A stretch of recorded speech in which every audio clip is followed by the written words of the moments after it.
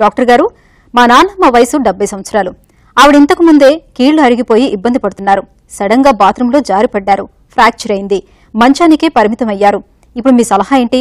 ఏదైనా సర్జరీకి వెళ్లొచ్చా? తెలియజేయండి అని అడుగుతున్నారు. ఈ ప్రశ్నకు ఆర్థోపెడిక్ సర్జన్ డాక్టర్ చిరంజీవి గారు సమాధానం అందిస్తారు. తప్పకుండా వెళ్ళొచ్చమ్మా.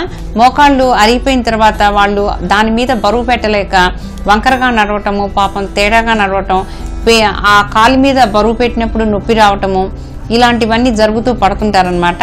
అలాంటప్పుడు మేము ఏం చేస్తామంటే మేము రీప్లేస్మెంట్, ఫ్రాక్చర్ ఫిక్సేషన్ టెంపరీగా చేసి దానికి రీప్లేస్మెంట్ కూడా చేసేస్తామన్నమాట సేమ్ టైం.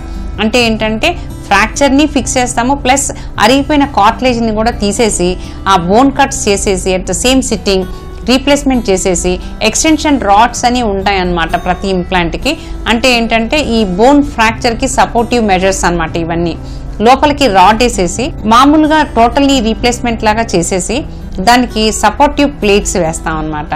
దాంతో మనకి అడ్వాంటేజ్ ఏంటంటే పేషెంట్కి ఫ్రాక్చర్ యునైట్ అవుతుంది, ప్లస్ అరిగిపోయిన కార్టిలేజ్ పోతుంది, వెంటనే మొబిలైజేషన్ కూడా చేసుకోవచ్చు అనమాట.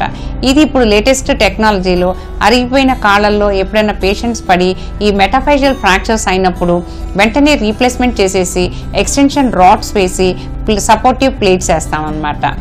దీనికి ఇది లేటెస్ట్ మెథడ్ ఆఫ్ ట్రీట్మెంట్. ఇప్పుడు ఇది చాలా ఉపయోగకరం.